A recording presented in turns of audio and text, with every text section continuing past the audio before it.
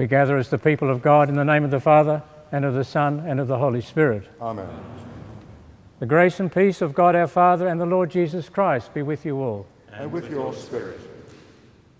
I'd like to welcome all family and friends, especially cousins, and the O'Connors especially from Sydney, and others who have gathered with us today. I'd like to acknowledge my Jesuit brothers who are with us today for this celebration. I'd like to acknowledge also those who are celebrating with me. Father Des Dwyer, the parish priest of this church, Father Chris Wilcock, our liturgist and composer, and who is our homilist today, Father Michael Head, who's the acting superior of the Campion community, and Father Robin Koning, who is my socius and keeps me in line. It's a great opportunity with family and friends to acknowledge one who has been a great teacher of many of us, myself included. And we acknowledge John's great contribution to philosophy, to teaching, to the church, and to culture. We acknowledge also his great dedication as a Jesuit for more than 60 years as a Jesuit, and he's accompanied with us.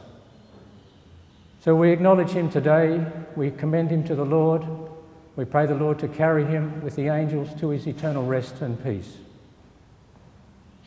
And so we bow our heads and pray. In baptism, John was given a share in the death and resurrection of Christ.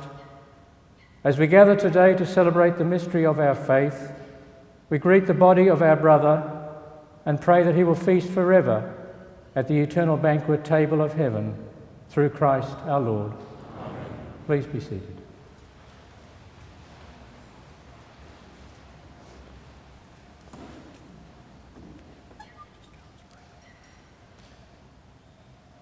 We begin by blessing John once again with the waters of baptism, reminding us and him that as he died with Christ, we pray that he will rise with Christ in heaven.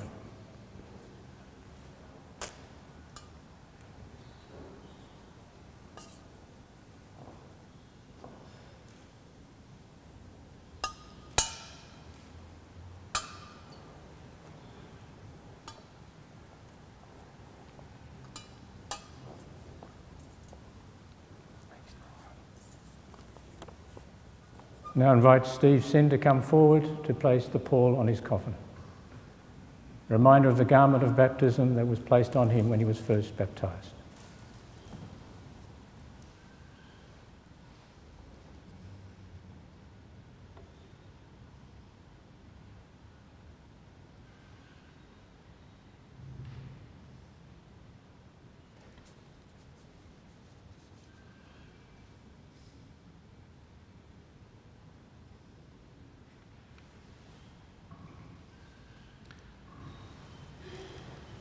And Father Steve Sin and a member of John's family, Donna Lowry, will place a number of other symbols on the coffin. John had a great love for his family, particularly his parents, Frank and Olive, and his sister, Sister Mona. He wrote up many private accounts of the family story. Symbolising these family relationships, a collection of reflections on his father, Frank Cowburn, will be placed. John also had a great love for the family of the Society of Jesus, which he joined 71 years ago. He made a number of studies of the Jesuits and their ministries. One of these embraced also his love for order and statistics, a database on everyone who joined the Jesuits and worked in Australia. For 50 years, John taught philosophy, much of that time in the Ecumenical United Faculty of Theology. Later in life, he edited many of his class notes on personalism, on the problem of evil, and on love for publication in the series Marquette Studies in Philosophy. His book on love will be placed on the coffin. Alongside his academic work, John was very committed to the sacramental aspect of his 58 years of priestly life, celebrating many weddings and baptisms, and supplying in various parishes, especially Our Lady of Victories in Camberwell and St. Canice's in King's Cross. And so the chalice and paten, symbols of priesthood, will be placed.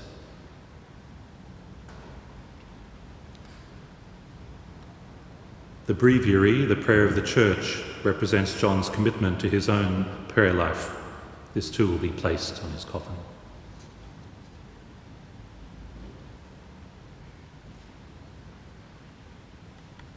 For John, the innovative work of Teilhard de Chardin represented the creative future of the Catholic Church. A few years ago, he collected various pieces he had written about Teilhard's life and work into a biography. This was John's last publication and serves as a symbol of his lifetime of academic work in the Church.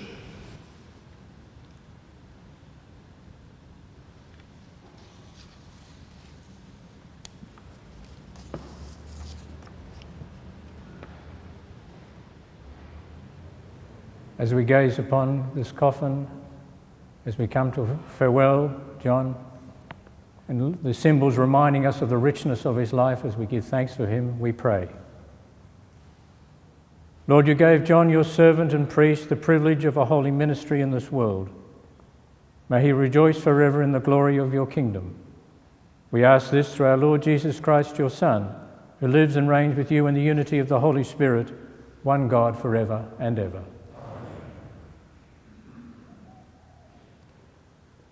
My name is Mark O'Connor, a family member. The relationship to John will be explained as I read through this eulogy. John was born in 1927 to Frank and Olive Cowburn, who were then school teachers in country New South Wales, and John's sister Mona was born 4 years later in about 1932 in Goulburn. Unfortunately, after Mona's birth, Olive didn't do very well and she died of infection about 10 days later. About a year later, Frank, their father, married my grandfather's sister, Bridget, and that's how the O'Connor connection came connected with the Cowburns.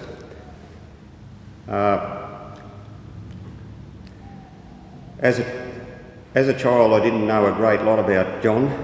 Of course, he was based here in Melbourne most of the time, but certainly his parents, Frank and Bid, and I'll call Bid his mother because I didn't know any different, and they became sort of regular visitors to our farm at Oxton Park in Hawthorn, and we saw quite a bit of them over the years.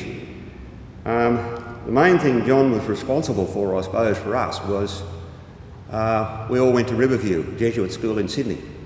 At the time, my father and my uncle were considering sending us to St Pat's in Goulburn, but then thought a Sydney school would be more appropriate, and because of John's influence, we all went to Riverview, rather than that other great Catholic school in Sydney that was our chief rival. I was the first of two brothers and 5 cousins who attended Riverview, and from then on 12 of the next generation of various nephews of mine and cousins' children went. 12 have gone through and there's still 2 or 3 to start, so there's quite a number gone through Riverview. I started in 1968, found Riverview a daunting place after a small Catholic school in Hawthorn. I was in year 7, 12 years of age, but one of the things I found was that John's parents, Frank and Bid, had retired and moved to Sydney, and they bought a house 500 yards from the front gate of Riverview. So I used to go there regularly on a Sunday afternoon to see them, and being traditional old English couple, they always had high tea, and certainly the food there was better than what it was at school. Frank was a great organist too, so I was learning the piano, so I always had a session on the organ.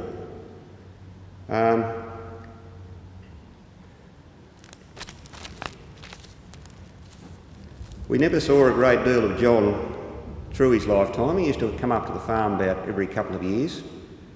We saw even less of his sister Mona because for a long time the Brigidine order of nuns that Mona belonged to. And by the way, Mona only passed away about 6 months ago in Sydney.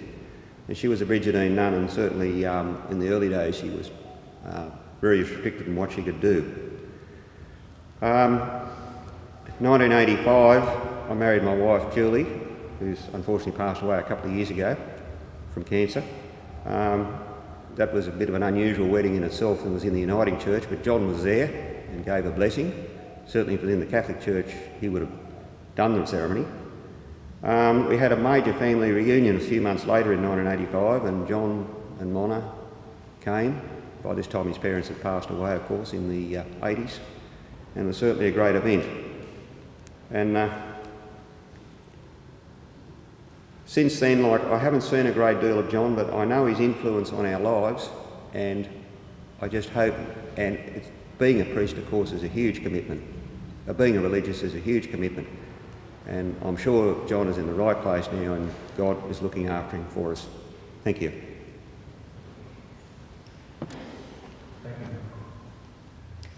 A reading from the letter of St. Paul to the Romans.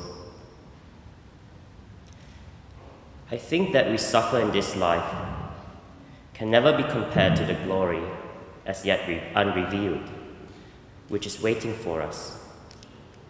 The whole creation is eagerly waiting for God to reveal his children.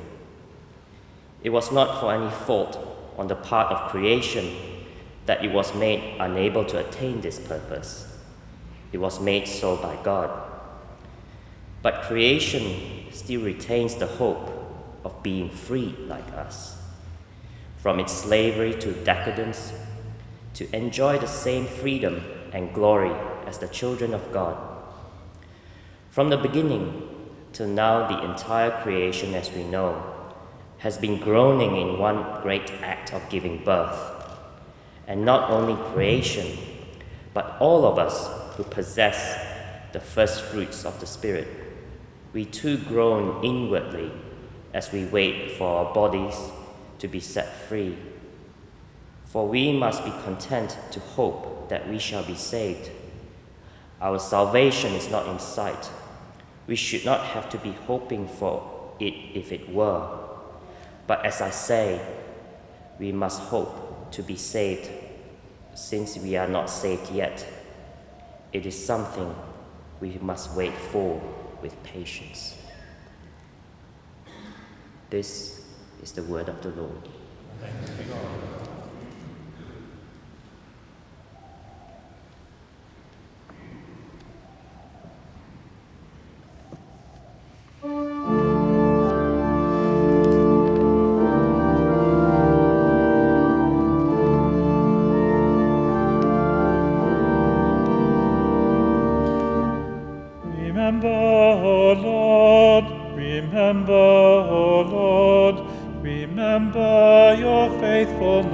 And love. Remember, O Lord, remember, O Lord, remember your faithfulness and love. My soul gives thanks to the Lord. All my being bless God's holy name. My soul gives thanks to the Lord, and never forget all your blessings. Remember, O Lord, remember, O Lord, remember your faithfulness and love. It is God who forgives all your guilt, who heals every one of your ills, who redeems your life from the grave, who crowns you with love and compassion. Remember, O Lord, remember, O Lord, remember your faithfulness and love. The Lord is compassion and love, slow to anger and rich in mercy. He does not treat us according to our sins, nor repay us according to our faults. Remember, O Lord, remember, O Lord, remember your faithfulness and love.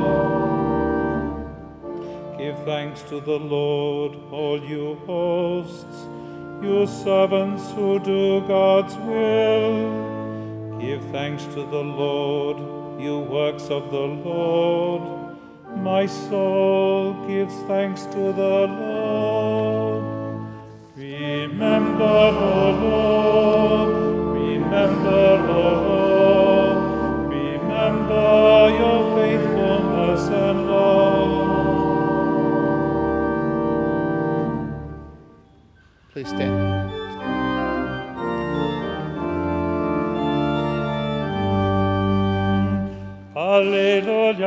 Alleluia, Alleluia, Alleluia, Alleluia, Alleluia.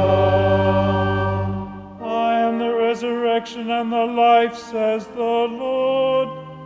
Those who believe in me, even though they die, will live. Alleluia, Alleluia, Alleluia.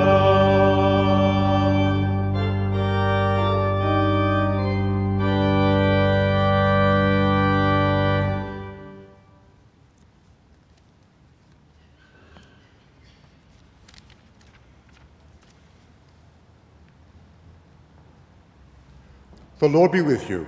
And with your spirit. A reading from the Holy Gospel according to John. Glory to you, Lord.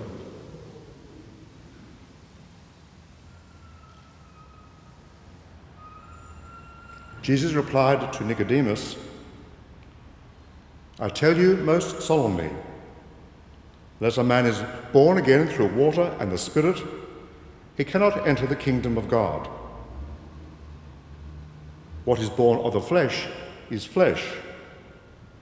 What is born of the Spirit is spirit. Do not be surprised when I say you must be born from above. The wind blows wherever it pleases. You hear its sound, but you cannot tell where it comes from or where it is going. That is how it is with all who are born of the Spirit. How can that be possible? Asked Nicodemus. You, a teacher of Israel, and you do not know these things? Replied Jesus. I tell you most solemnly, we speak only about what we know, and witness only to what we have seen. And yet you people reject our evidence. If you do not believe me when I speak about things of this world, how are you going to believe me when I speak to you about heavenly things? For God loved the world so much that he gave his only Son, so that everyone who believes in him may not be lost, but may have eternal life. The Gospel of the Lord. Praise to you, Lord Jesus Christ.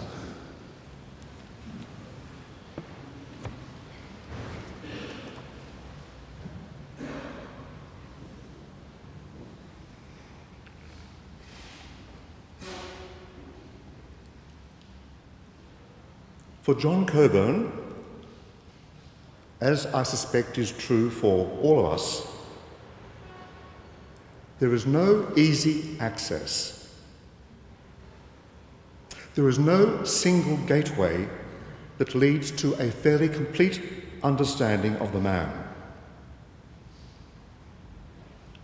Most of us have a collection of memories built on the experience of our encounters with John. These may be many or few, directly personal or by way of his writings. Let me cast 2 pebbles into the pond and see where the ripples take us.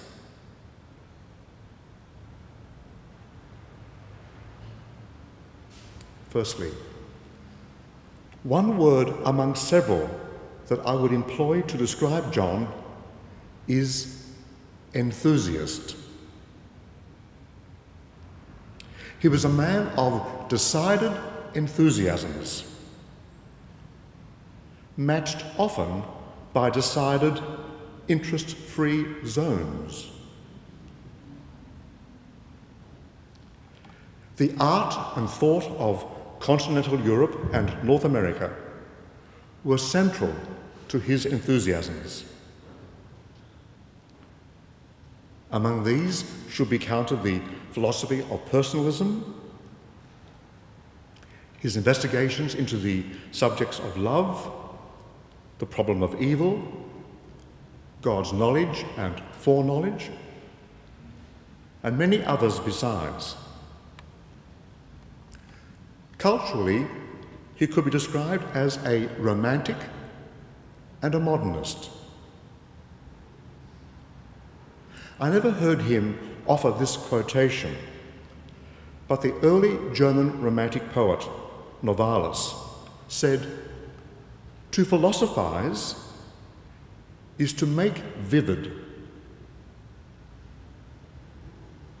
That could almost stand as John Cowburn's motto. As a teacher and a writer, he brought to one's understanding of our world, both inner and outer, brought it to a more vivid clarity. He would use any example, no matter how ordinary or seemingly unpromising, to illustrate his point. Many of his students will recall how he would wave a fountain pen in the air to point out the difference between any pen, as simply belonging to the family or the genre of pens, and this pen, which has an identity tied to its belonging to him, the owner. In spite of some striking, as I call them, interest-free zones in John's life, sport, though of course I accept skiing here, animals, even food, the range of his enthusiasms was nevertheless wide. So now let me cast my second pebble into the pond. And the word here is word, the word word itself. And word in its various manifestations. The written word, the sung word, and the song without words. This second pebble is a twin to the first, since these manifestations are also tied to his enthusiasms. Undeveloped examples for the moment will have to serve the larger purpose here. Please forgive me. But the written word first. A writer he knew thoroughly and to whom he responded, though not without criticism, was the Algerian-born Frenchman Albert Camus, the author of The Outsider, The Plague, The Rebel, explored many of the philosophical enthusiasms which had also captured John. And for his own part, John was a scrupulous, even fastidious, crafter of his own words. Precision in presentation, clarity in expression. These were his bywords.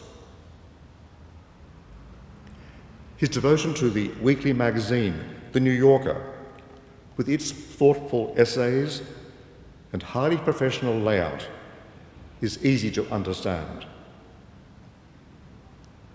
On this matter, one should add that it was not simply the New Yorker's articles and reviews that he devoured, but also its cartoons.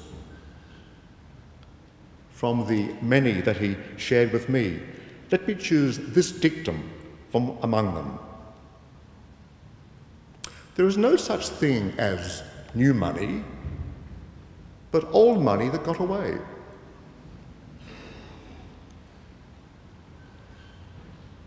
A second manifestation of the word for John was the sung word. John's father, as we heard, was an organist, but also a singer, and he passed on if not a singing voice, but certainly a love of song to his son. For John, at the pinnacle of that cultural form, stands Franz Schubert.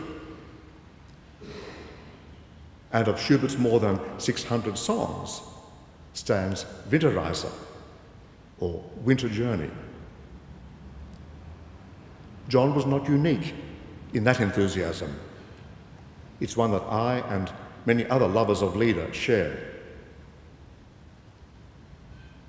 But also within the category of the sung word, let me simply add the world of opera, especially the Da Ponte operas of Mozart and Richard Strauss's Der Rosenkavalier, among so many other examples. John was a keen lover and sometimes a stern critic of artists who brought these works to life.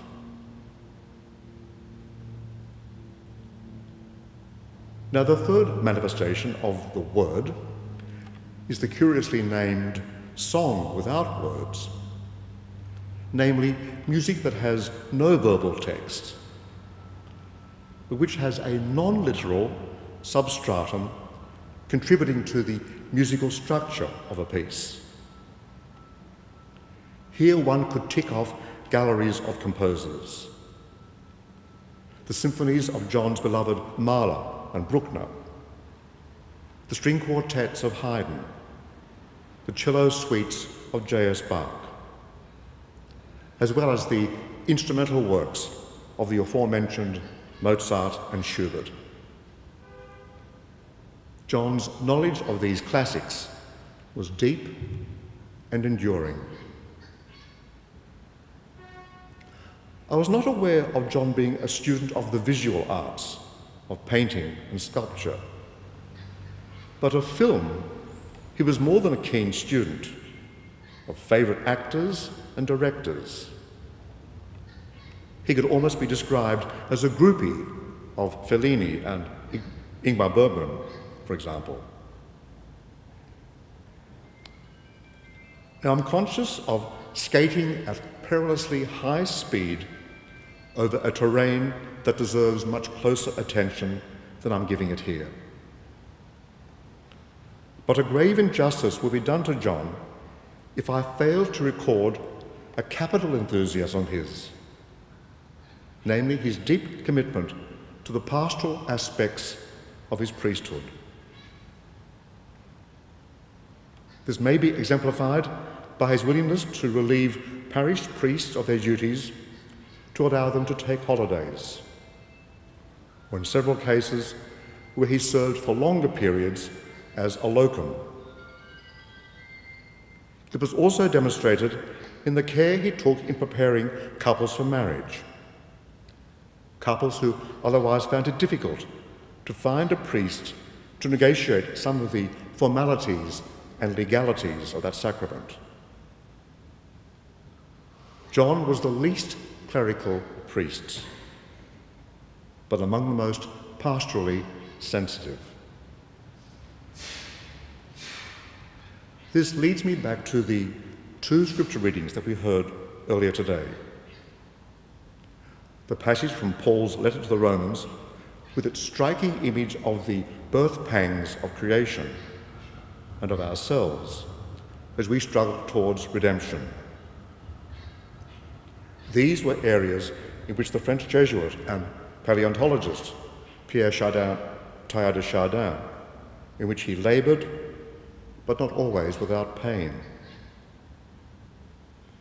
Teilhard's work and writings on the evolution of creation held a steady fascination for John, blending as it did the natural science of geology, of anthropology, with the theology of creation and redemption. It's a vast canvas. And then the nocturnal meeting between Jesus and Nicodemus in John's Gospel. This passage holds both mystery, being born again, and freedom, the wind blowing where it wills. John Cowburn's own life and work sought to bring clarity where it could be brought, yet with a liberty and an untrammelled mind that was shaped by the cultural markers of our civilization and leavened by a dash of humour and mischief. As a man, as a priest, John persevered in his pursuit of what he believed contributed to the enhancement of the person and to its clear-headed expression. A man of vivid enthusiasms. May he rest in peace.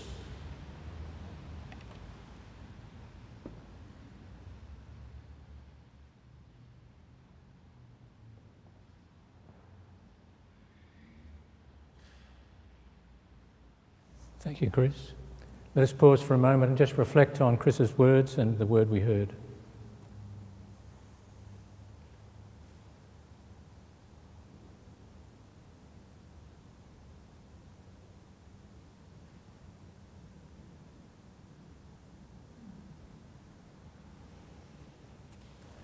Let us stand and offer our prayers, and for those who are leading us in these prayers, if they could come forward.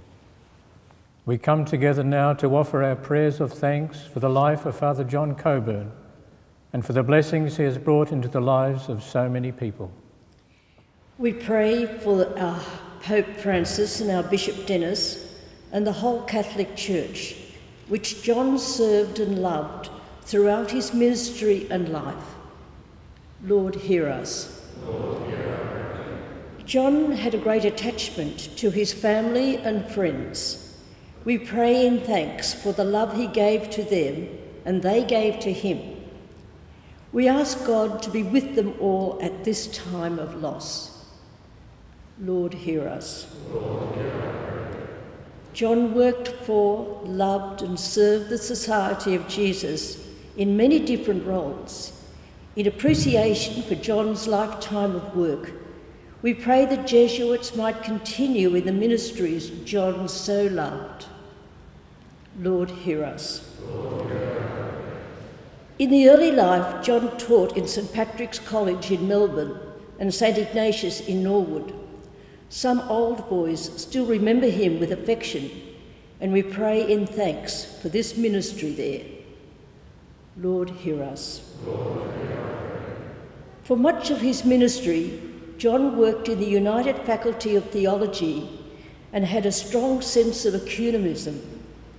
We pray in thanks for the men and women who worked with John in that faculty, for the great work they did, and in hope that John's commitment to ecumenism may continue amongst them today. Lord, hear us. Lord, hear us. For the last few years of his life, John has been in need of significant care. We pray in thanks for the staff of Mary MacKillop Aged Care Facility, the staff of Campion House, and the many people who came to spend time with him. Lord, hear us. Lord, hear us. Almighty God, hear our prayers as we say farewell to Father John Cowburn. May your grace keep our memories and affections of John alive into the future. We make our prayer through Christ our Lord. Amen. Please be seated.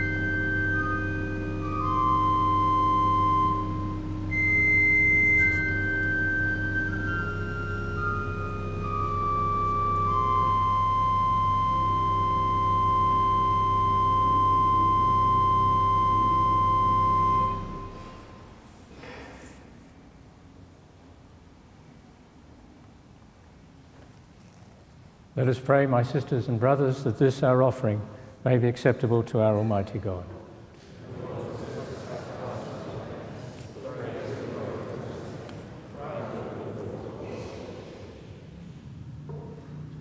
O powerful God, by this Eucharist may John, your servant and priest, rejoice forever in the vision of the mysteries which he faithfully ministered here on earth. We ask this through Christ our Lord. Amen.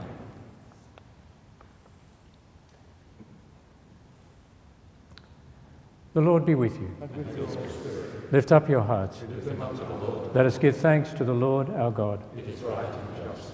It is truly right and just, our duty and salvation, always and everywhere to give you thanks, Lord, Holy Father, Almighty and eternal God, through Christ. In him the hope of blessed resurrection has dawned, that those saddened by the certainty of dying might be consoled by the promise of immortality to come. Indeed, for your faithful Lord, life is changed, not ended, and when this earthly dwelling turns to dust, an eternal dwelling is made ready for them in heaven. And so with angels and archangels, with thrones and dominions, and with all the hosts and powers of heaven, we sing the hymn of your glory, as without end we acclaim. Holy, holy, holy Lord, God of hosts, heaven and earth are full of your glory. Hosanna in the highest.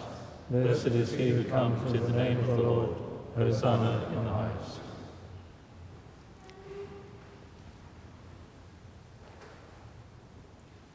You are indeed holy, O Lord, and all you have created rightly gives you praise.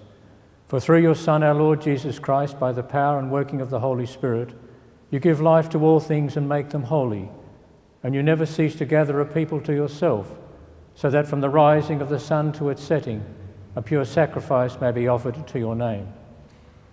Therefore, O Lord, we humbly implore you, by the same Spirit graciously make holy these gifts we have brought to you for consecration, that they may become the body and blood of your Son, our Lord Jesus Christ, at whose command we celebrate these mysteries.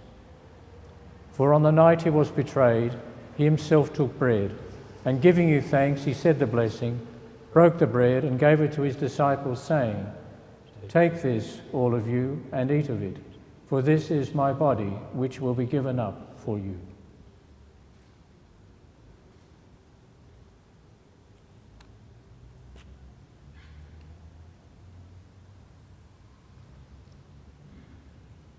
In a similar way, when supper was ended, he took the chalice, and giving you thanks, he said the blessing, and gave the chalice to his disciples, saying, "Take this, all of you, and drink from it, for this is the chalice of my blood, the blood of the new and eternal covenant, which will be poured out for you and for many for the forgiveness of sins.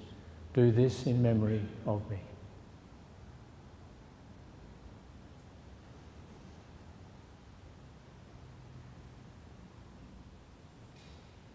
The mystery of faith.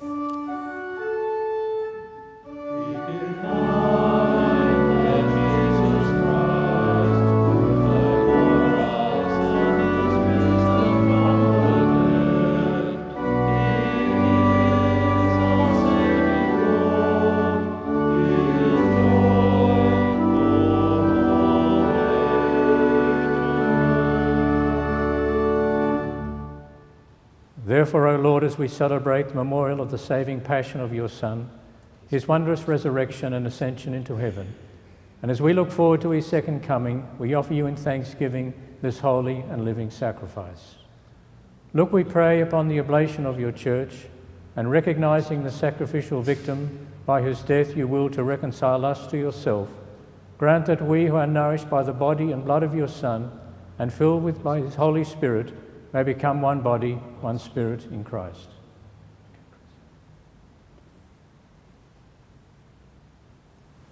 May he make of us an eternal offering to you, so that we may obtain an inheritance with your elect, especially with the most blessed Virgin Mary, the Mother of God, with Joseph her spouse, with your blessed apostles and glorious martyrs, and with all the saints, on whose constant intercession in your presence we rely for unfailing help.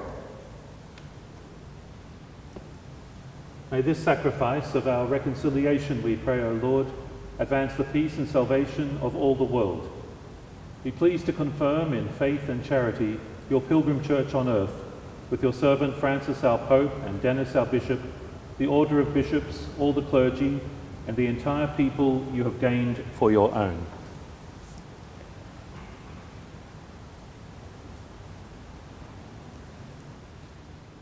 Listen graciously to the prayers of this family, whom you have summoned before you.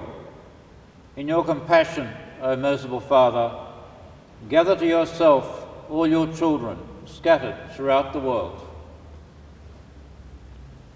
Remember your servant John, whom you have called from this world to yourself. Grant that he, who was united with your Son in a death like his, may also be one with him in his resurrection, when from the earth he will raise up in the flesh those who have died, and transform our lowly body after the pattern of his own glorious body. To our departed brothers and sisters too, and to all who are pleasing to you at their passing from this life, give them admittance to your kingdom. There we hope to enjoy forever the fullness of your glory, where you will wipe away every tear from our eyes. For seeing you, our God, as you are, we shall be like you for all ages, and praise you without end. Through Christ our Lord, through whom you bestow on this world all that is good.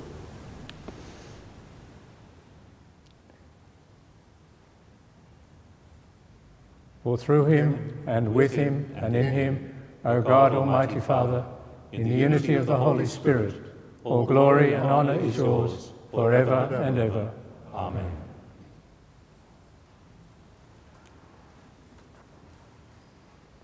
And so we pray with confidence as Jesus encouraged us to pray. Our Father, who art in heaven, hallowed be thy name. Thy kingdom come, thy will be done on earth as it is in heaven. Give us this day our daily bread, and forgive us our trespasses, as we forgive those who trespass against us. And lead us not into temptation, but deliver us from evil. Deliver us, Lord, we pray, from every evil. Graciously grant peace in our days, that by the help of your mercy we may be always free from sin and safe from all distress, as we await the blessed hope and the coming of our Saviour, Jesus Christ. For the kingdom, the power, and the glory are yours, now and forever. We pray for peace. Peace for our brother John, peace for family and friends, and for all of us at this time. Lord Jesus Christ, who said to your apostles, "Peace I leave you, my peace I give you," look not on our sins, but on the faith of your church, and graciously grant her peace and unity in accordance with your will, who live and reign forever and ever. Amen. May the peace of the Lord be with you always. And with your spirit. Let's wish each other the Lord's peace. Michael, please. Well done, well done, thank you.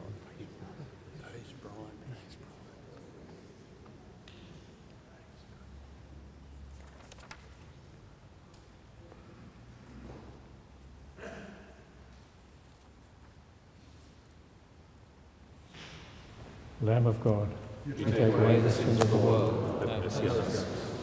Lamb of God, you take away the sins of the world, have mercy on us.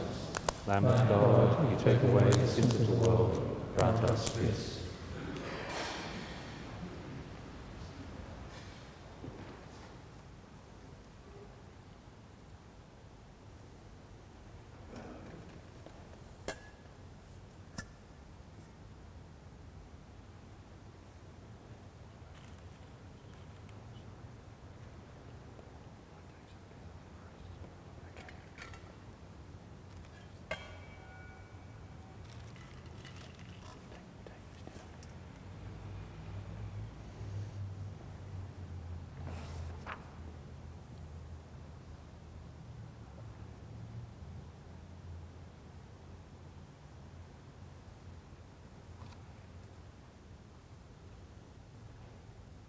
Behold the Lamb of God.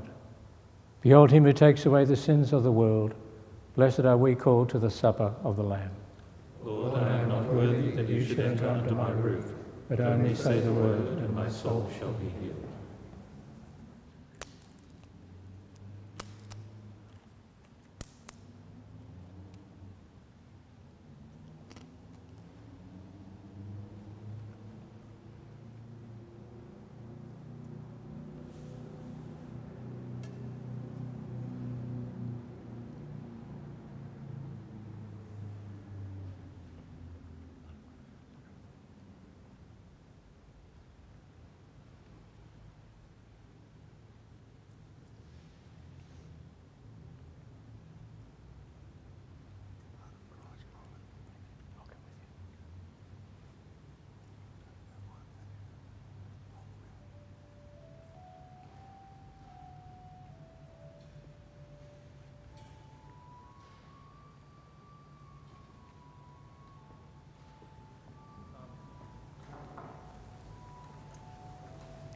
body of Christ.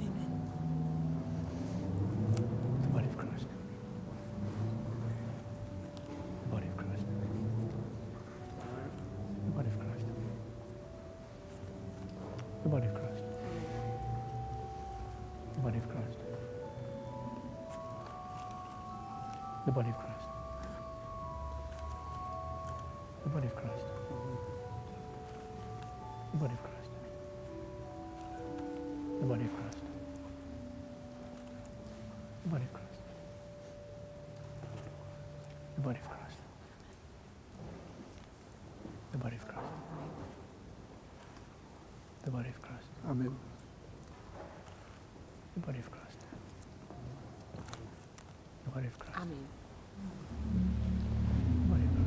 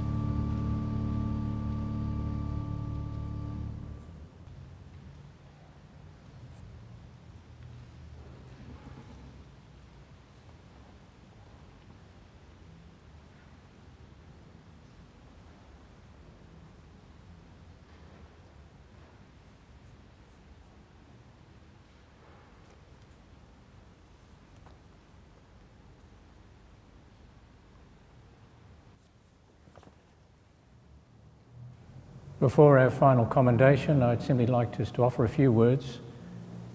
I'd like to thank you all for coming, and especially my brother Jesuits, but also those who have come from interstate, especially the O'Connor family.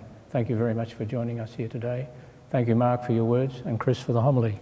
Thank you for our musicians that continue to help us in these moments. Thank you.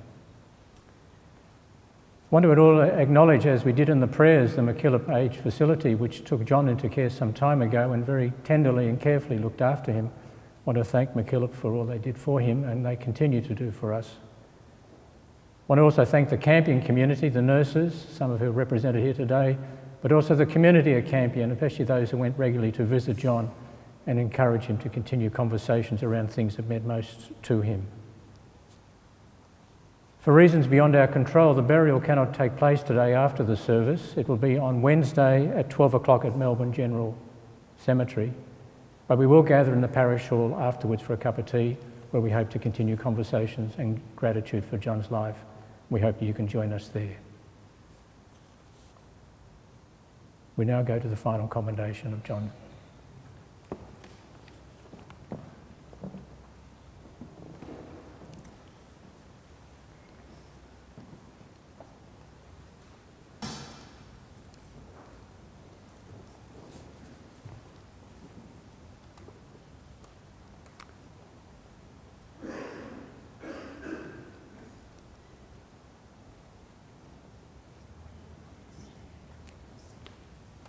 Let us stand.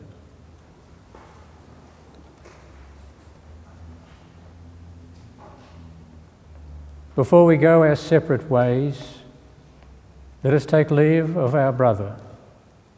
May our farewell express our affection for him. May it ease our sadness and strengthen our hope. One day we shall joyfully greet him again when the love of Christ, which conquers all things, destroys even death itself.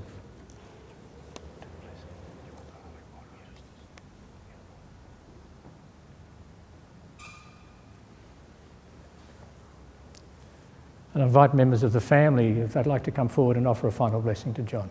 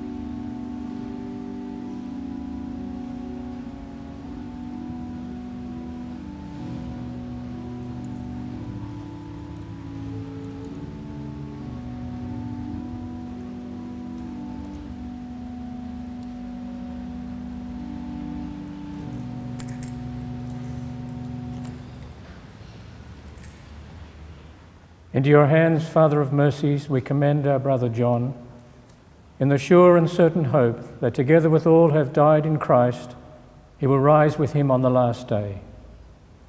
Merciful Lord, turn towards us and listen to our prayers.